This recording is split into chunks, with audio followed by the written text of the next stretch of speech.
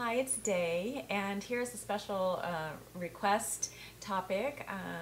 A dear friend who's far away right now asked me if I had any input about when a woman's on her cycle, what choices there are as far as tampons or pads or all those kinds of things, like what I would like to offer into the mix. And I think that it's always best if you're just allowing something that wants to exit your body unencumbered or uninhibited in any way. Just to, flow is important. And so tampons, I just don't see those as really being conducive to that process. And cloth pads and things like that can be really nice, although they tend to be a little bulky and sometimes a bit to manage if you're out and about in the world.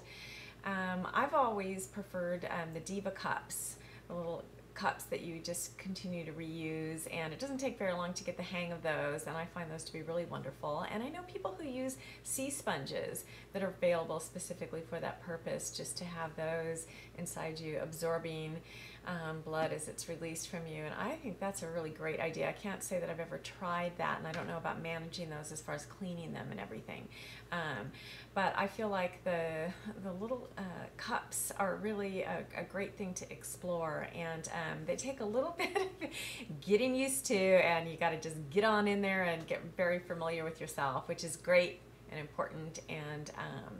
And I love the fact that you just buy one and then you have it for years and years, versus having this regular throwaway kind of experience, which we all are aware of the fact that we need to be minimizing that.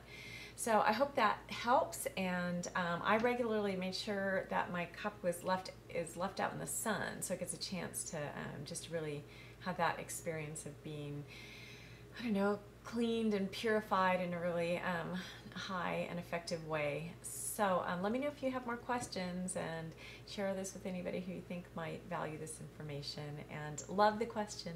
Okay, bye now.